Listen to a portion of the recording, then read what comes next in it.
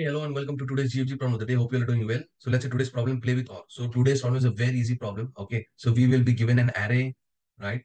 And what we want to do is we want to do the bitwise OR of every element with its next element. Okay. So that is ith element with the I plus one element. We have to calculate the bitwise OR and store in the ith element in the ith position. Okay. So we want to do bitwise OR of 10 and 11, then 11 and 1, right? And this and this and this and this in this way. Okay. Except for the last element, we cannot do the bitwise OR because we don't have the next element, right? So we'll have to keep this element as it is. Okay. So now, so what do we mean by bitwise OR, right? So in terms of, for example, if there's a bit 0, right? 0 and 0, 0 or 0, it gives us what? 0. 0 or 1 bit, it gives us 1, right? 1 or 0 bit, it gives us 1. 1 or 1, it gives us 1. Okay. So anywhere where there's a set bit, that is 1 bit, okay, we'll have the result will be 1. Okay. Now let's say if you want to do bitwise OR of this, right? 2 and 3. So what it will be? So what is the binary representation of 2? 0, 0, 1, 0. The binary representation of 3, 0, 0, 1, 1, right?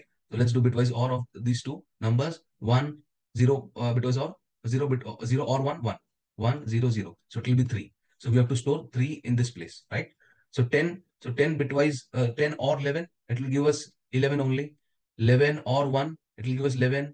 1 or 2, it will give us uh, uh, 3, for example, 0, 0, 1, 0, 0, 0, 1, right? 0, 0, 1, 0, right? So 1, so this is a binary representation of 1, binary representation of 2, 1, 0, 0. So yes, so that is what is given 3, right? For this 3, and this element will be as it is 3.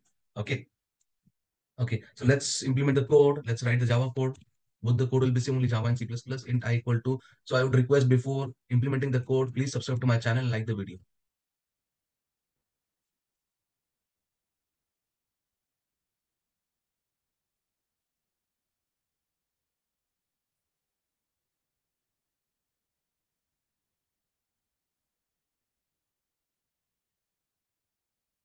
Okay.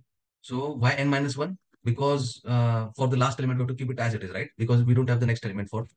Okay. So simply return the same array. Okay. Simply return the same array. Let's compile it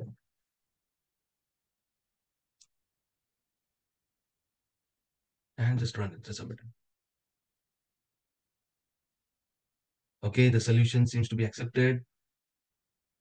Okay. Let's quickly see this. It's almost same. No change in C++ code. Okay.